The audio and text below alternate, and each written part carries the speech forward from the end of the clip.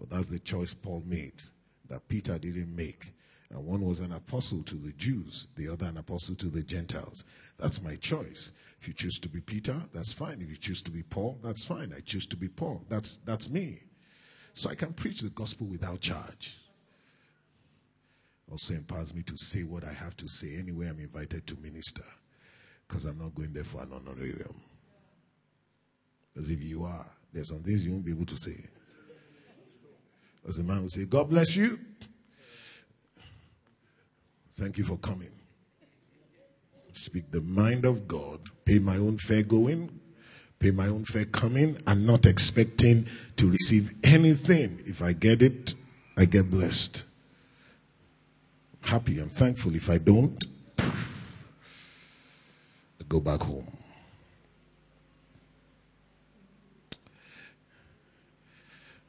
That's part one. But somebody needed to hear this. When you sit at Lighthouse or in Lighthouse, you need to be able to interpret what you're hearing from this standpoint. Just don't think someone is talking because he wants to say whatever. Not in a race against anybody. And I'm not comparing myself with anybody. I don't go from church to church trying to say, what are they doing so that we can learn? I'm not saying you can't learn from people. I'm not in a race with anybody. If at all I'm in a race, it's a race against God's purpose for my life. Every time I have to keep looking at it, this is what he said, this is where I am. I'm running and pressing towards the mark. Which mark? It's not the mark that you have. It's the mark for the prize of the high calling of God in Christ Jesus. I run my own particular race. Recalibrating marriage. Ask your neighbor, so what's your marriage like? And if you're not married, what's your marriage going to be like?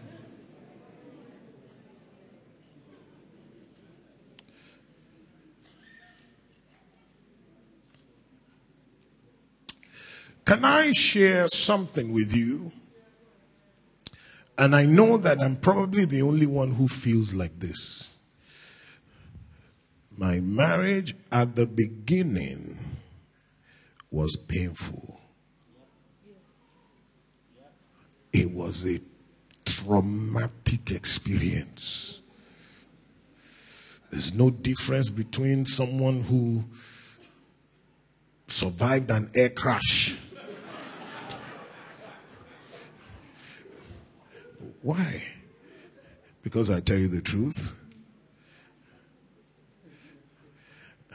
And me. I thought my wife was the devil. She thought I was the father of the devil.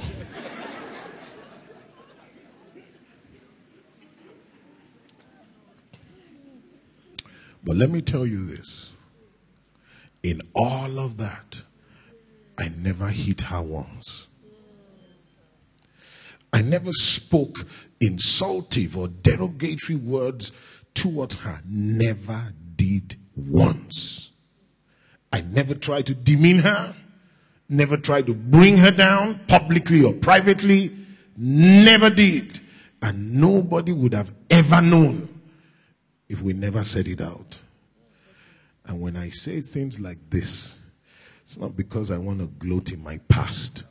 It's because I want to show you that I once sat where you now sit.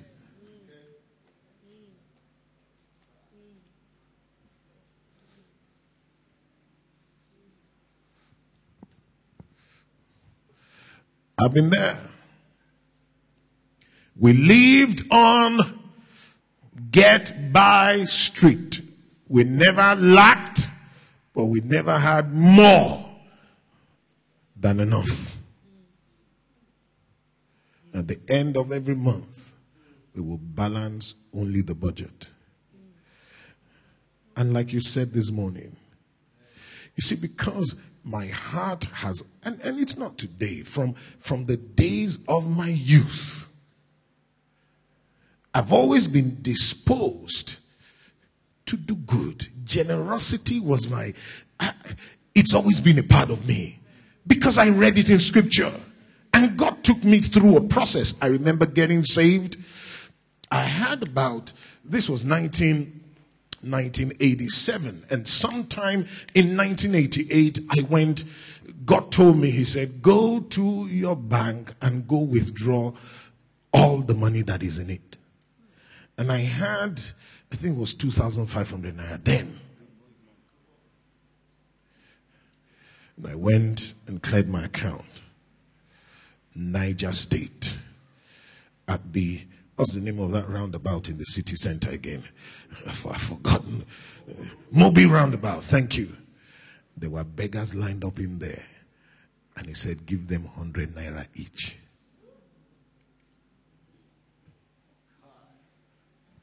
You think it was easy? I say 100 naira to beggars who would never remember me. But I went. And when I dropped the 100 naira, the guy would look as if, what happened? Are you okay?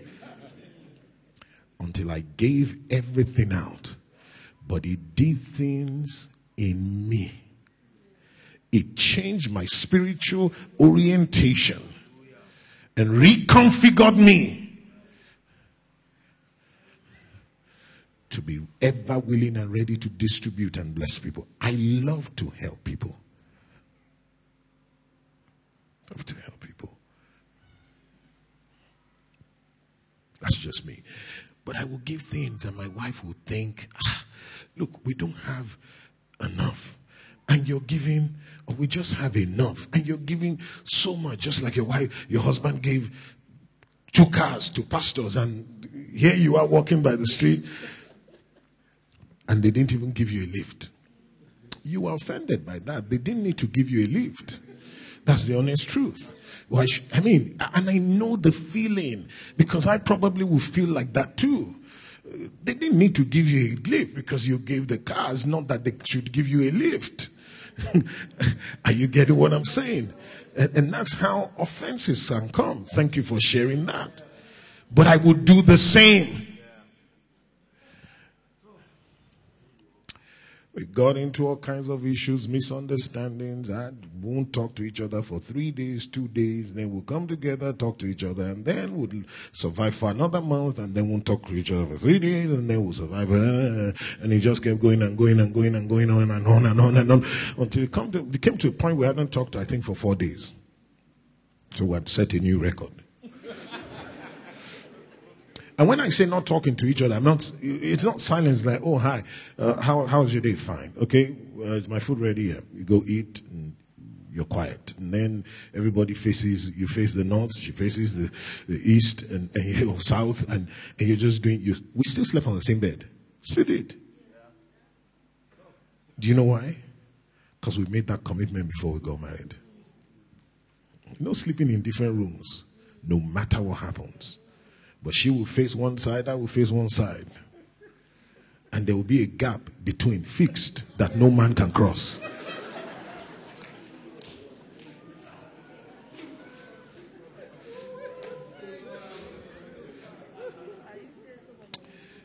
But you know something?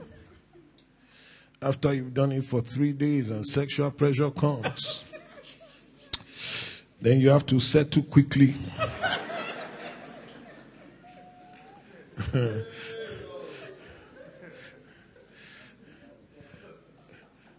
12 midnight, your hand will be crossing that gulf. Before you move, you make sure your leg is touching. Oh God.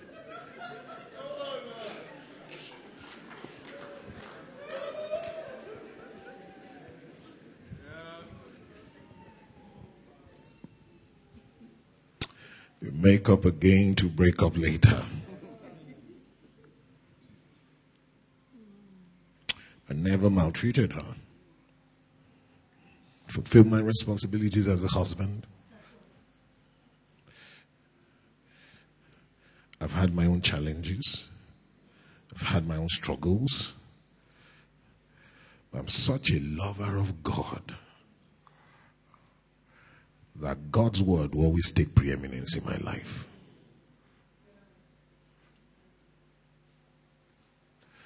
I say this so that you can understand that your situation is not beyond remedy. But the question is, are you willing to let God? I pray you are. Before he encourages your degeneration.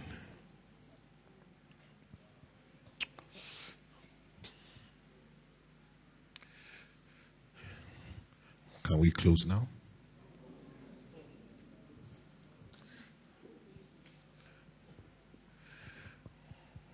Because maybe this is what somebody needs to hear. Maybe this is all someone needs to hear. Ephesians chapter 5. Maybe I'll say one or two things in addition to this, because the timer tells me I have 2 minutes left.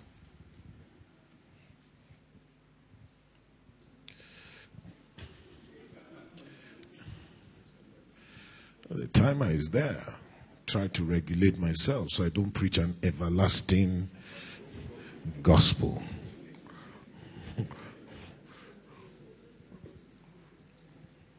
Yeah.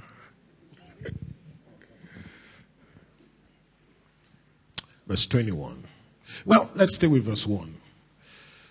Verse 1. Give me verse 1. Therefore, be what? Imitators of God as dear children. The word imitate is the word in the Greek mimetis. Do you know what it literally means? Is what your son or daughter does when you take off your shoes and they put their small feet in your shoes, and he puts on your jacket and is touching the ground, and he tries to walk like daddy, and he says, this is how daddy walks. That's mimetis. It means you just do exactly what you see your father do. If I treat my wife right, every man in this house must treat their wives right. With honor, with dignity. Must love them. You have your own challenges, work it out.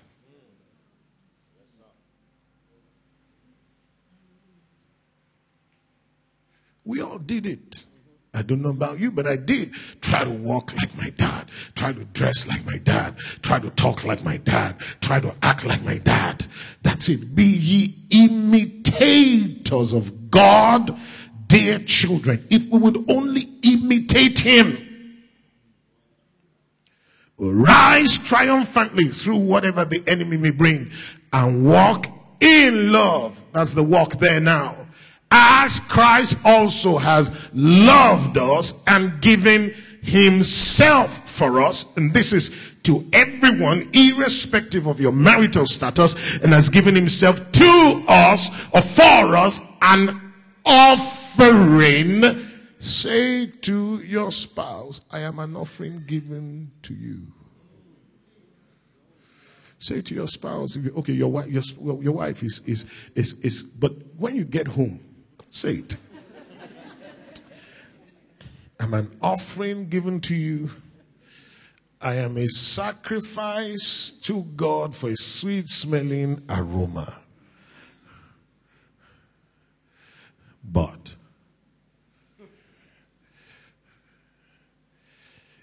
if we can kill this demon, things will get better. But fornication and all uncleanness or covetousness, let it not even be named among you as is fitting for saints. For many, this is where the problem is.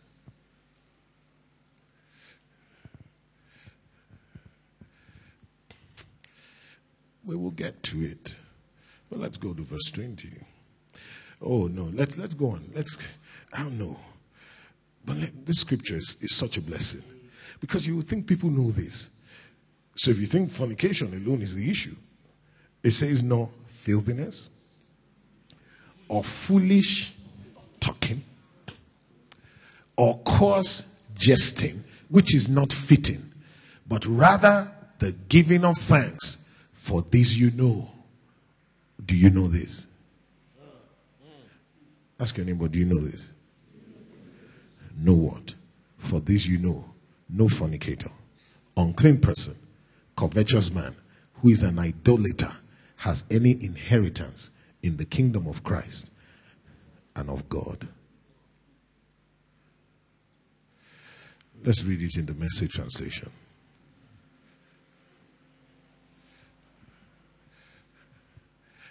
I want to make heaven.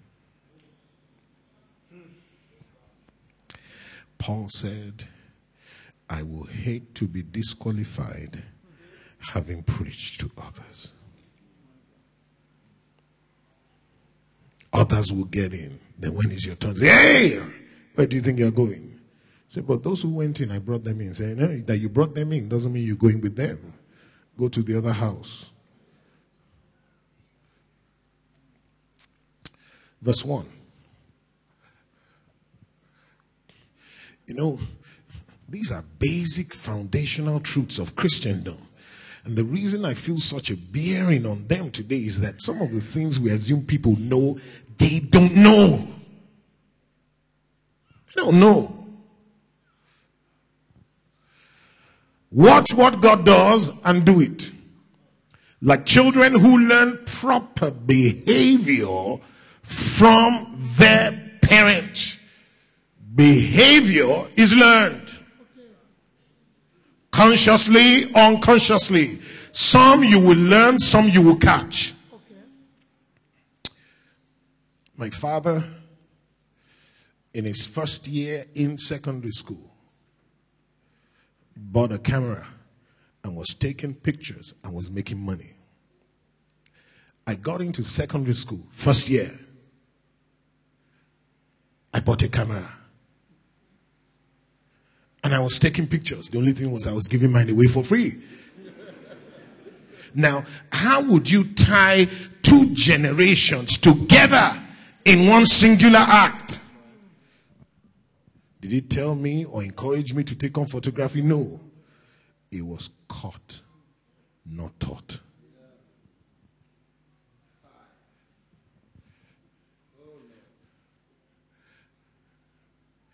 And I see my son's capacity today in leadership in school. He's assistant head boy. I go back myself. And I would have fit into that role. My father told the principal, don't make him, because I need him to focus on his studies. He won't read. I was penciled down because there was a gap between when the Form 5s were out and there was a vacuum of leadership. And at that point, I would gather all the junior boys. I didn't have to be told. Gather them and say, let's go wash the toilet in the morning. Nobody told me. Make sure they washed all the toilets and cleaned up all the hostels. And the housemaster saw that and said, this man has what it takes to lead people. Things are caught. Behavior is learned. There's some deliverances that you don't need prayer for. If you change your environment, you were totally delivered. If your father never slapped your mother, it would take something, I don't know how to put it, so grave to bring you to the point where you slap your wife. But if your father did it and you saw it, no matter how much you hated it, one day, if you don't let the fruit of the Spirit develop in you rightly, one day, bah, you slap her. And then you will think back and remember, these are ghosts from the past.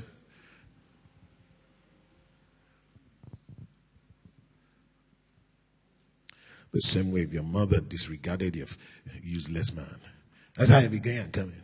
See how much you gave me? 500 naira. Look,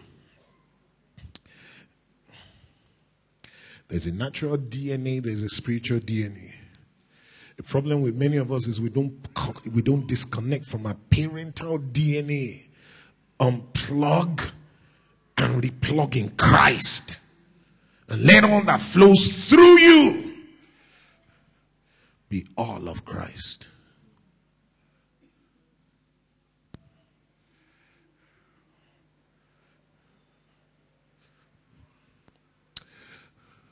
Mostly what God does is love you. Keep company with him and learn a life of love. Observe how Christ loved us. His love was not cautious but extravagant. That's what I call foolish love. So you love people too much. Just love them. You just keep loving them. You just, how can you love like that? That's the kind of love. Extravagant love. Not cautious. I don't want to make a mistake. I don't want to say the wrong thing. Just open up. You say, what if I get hurt? You will get healed. As long as it's the love of God you're radiating. He didn't love in order to get from us. Haba. Look, it was not what he wanted to get. Every young man, if you're looking for a lady and you can find one and you see yourself as, oh, I can enhance this person's life. I can add value. I can bring components of God's grace and improve this person's, if that's our perspective, vice versa as well. What would withhold us from building beautiful homes? But most times when we engage, it's because of what we can get. He has a good job. He will take care of me. What about you taking care of him? She looks good. Everywhere I stand, I'll be able to say, behold my wife. And that's all.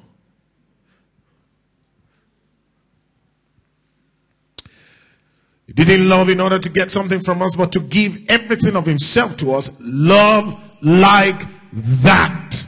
Don't allow love to turn into lust, setting off a downhill slide into sexual promiscuity, filthy practices, or bullying greed.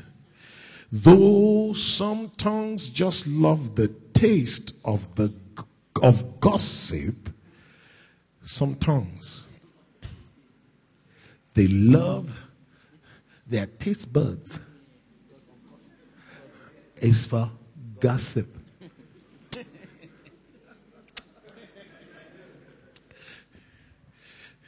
That woman in church, what's her name, Seth? Odok. She thinks she's the only one that can dance. Carrying calabash. Is it calabash? What's it called again? It's called calabash? No, it's shekere now in Yoruba, but so in your climb, it's what? Calabash. Okay, carrying calabash and dancing to the front.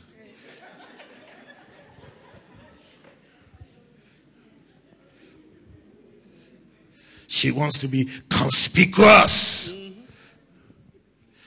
I've known this woman for 20-something years. She knew her way back then. This is all she's done. It's not about being conspicuous. It's her own method of worshiping God. She's done it for over 20 years.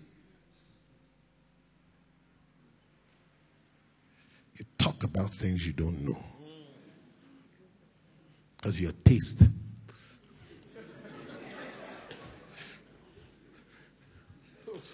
You know what is... Do you sometimes at home feel like eating certain things? Let me tell you what I feel like eating sometimes. You know when when the rainy season is about to start and the scent of water comes, I feel like eating sand. Does that happen to you? Sometimes when the winds are blowing, I would actually come out.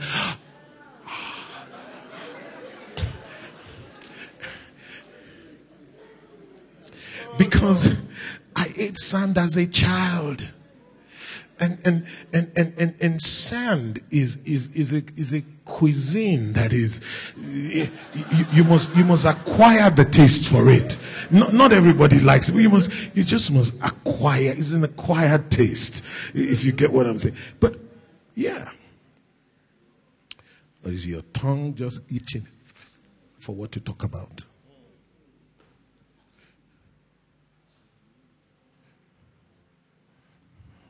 Is that how your tongue itches?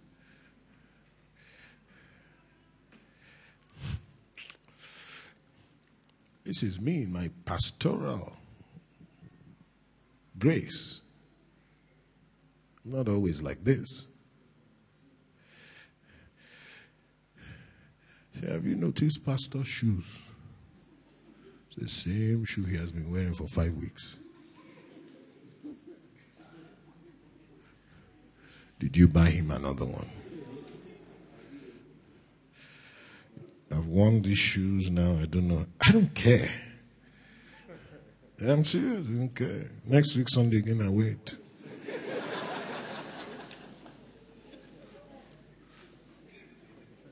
I have to change colors every time. So when you leave church, say, wow, our pastor is a power dresser. I would hate that to be a testimony about me. Have you seen that man? When he dresses for you, even Versace will bow. Because when God called us, he called us to a fashion parade. Is that so? I'm not saying don't dress well. I do. But it's not about what you wear.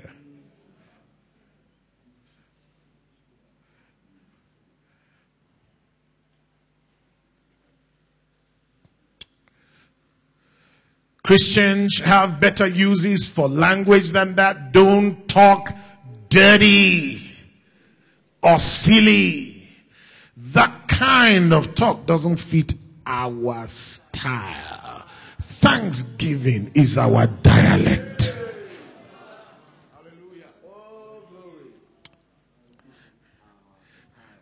The problem with you is that some of you live in Cocoa Mansion.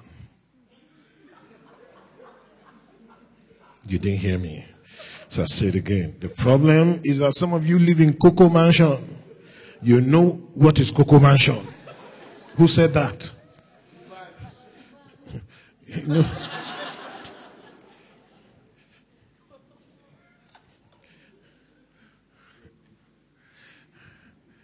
You consider yourself a cocolet.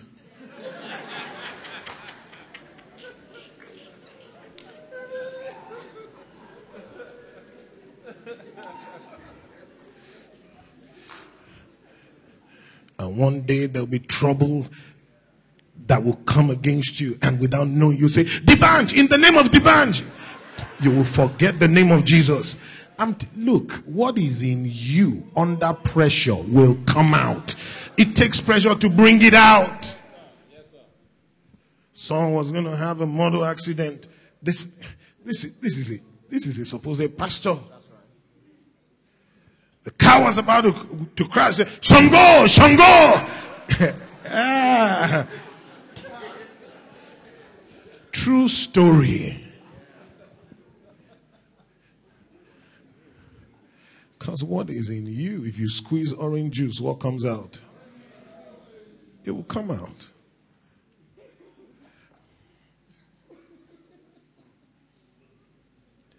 Have you ever heard me use vile language? Have you ever heard words like shit come out of my mouth?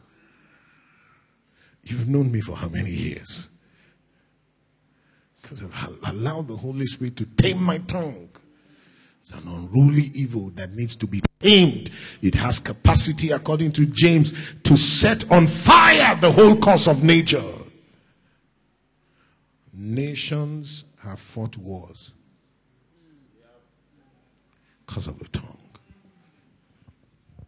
Marriages have been destroyed because he said, she said, they said, we said.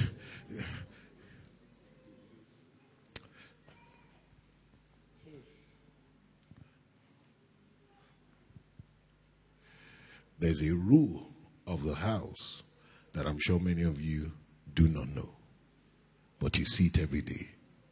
When in doubt, ask questions. Do not ask anyone who is not party to the problem or to the solution. If anyone does not adhere by these rules, do not make a ruler, they will draw crooked lines. If you have doubts about me, come and ask me. Pastor, this is what I heard about you. Is it true?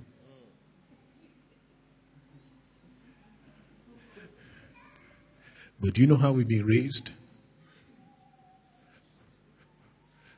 Touch not my anointed, and do my prophets no harm.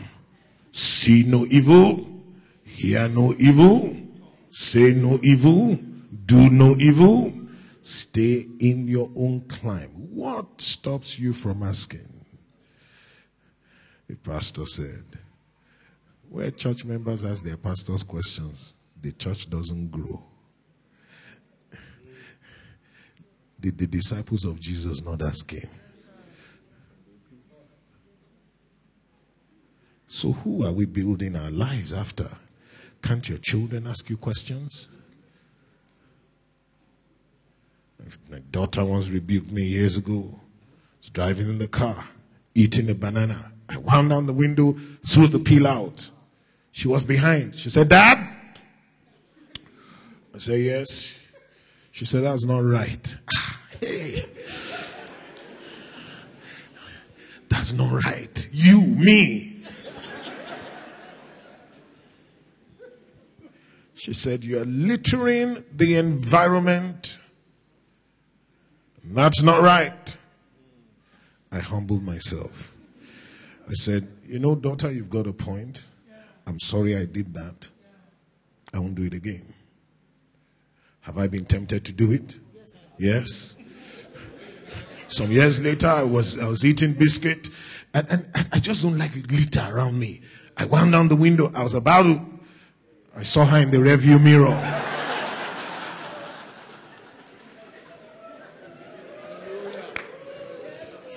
I put it down quickly. Because that little girl, and she's 18 now, she's no longer a little girl, she's a woman, has become a guide for me by the principles that she upholds.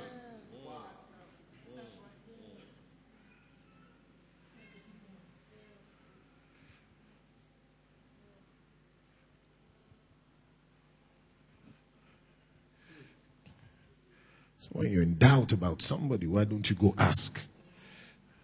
Bukola, this is what I heard about you. Is it true? We know what we do. We won't ask.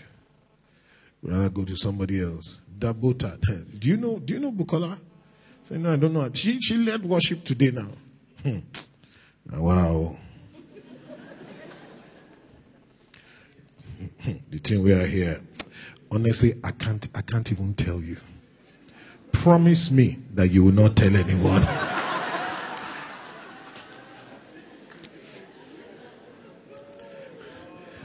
And because she wants to hear, she says, I promise you. But that promise is broken as it is being made. Because you go to the next one and you say, if you know what I heard today, promise me that you won't tell anyone.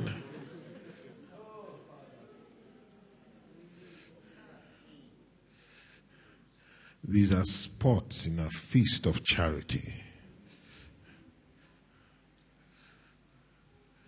This is what makes us still plug back into Adam. even husbands and wives are like that. We're still sewing fig leaves to cover ourselves. Can't truly be naked. That was part of what you talked about this morning. We can be open to one another, and yet we say we're members of Lighthouse. Can't trust you with my woundedness, because I don't know how you're going to use it against me. So I'd rather hide it. And a wound that is not treated festers, gets worse. Worse and worse and worse. Instead of saying, Pastor, see, I'm wounded. Is there any remedy? We'll cover it up. So I love your suit. Wow. But beneath the suit is a festering wound, with perfume sprayed over it so it doesn't smell. It's eating you up.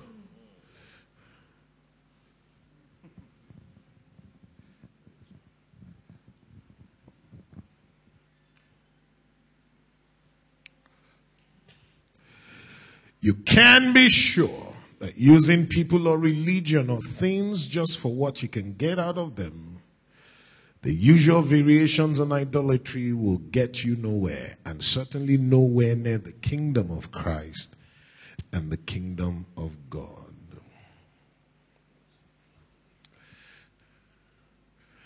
My intention today was to share with you on the kinds of headship and leadership and how it hurts marriages. I will touch that next week by God's grace. I pray somebody has been blessed.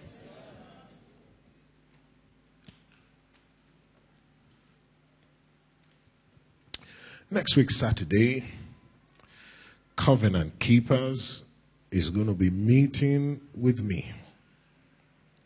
Another time with men. It's a men's only meeting. And it's taking place here at 5 p.m. There are handbills that have been given, and the theme is taking off the mask.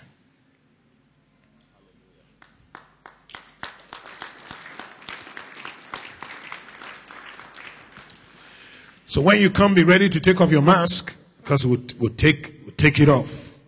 Let's see you face to face. Everything that obscures us from seeing the word of God will take off. I want to see face to face and talk face to face. If you were not there for the last one, which was last month, you can't afford to. I mean, it's so liberating to hear men talk about issues they've had, how they resolved it, how they let the Holy Spirit walk through them. What a blessed time. There are handbills or whatever, what flyers, because they fly. It's available. It's going to be given to you after the service. And the tribe, I'd already mentioned this, on the 19th, which is Friday, are having a fizzy versus swag. A 90-minute experience. And for the first 50 people who come, there is what? Chicken and chips. Is that right? Free. Can I come? No, because I like food. Everybody can come. First 50 people, chicken and chips free. Have a wonderful, I don't know what it's all about, but I know the spirit of the house. It will line up with the spirit of the house. A fizzy versus swag. Which one is better? Swag is better. Saved with amazing grace.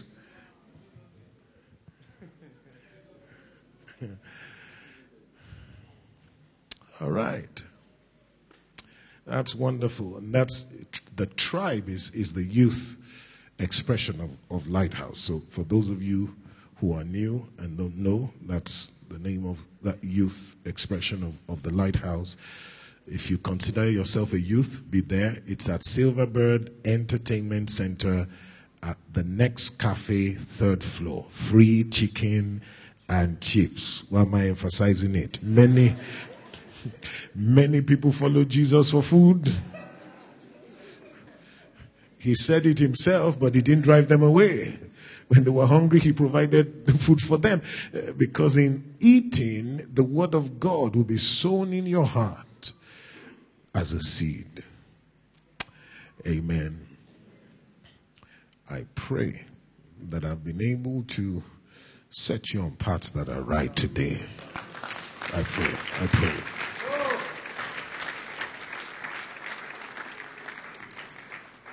One thing you can't change is you can't stop me from loving you. You can't. It's too late.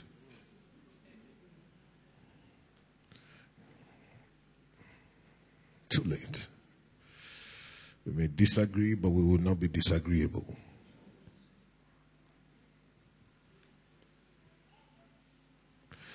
Most times when we're in Lagos and I'm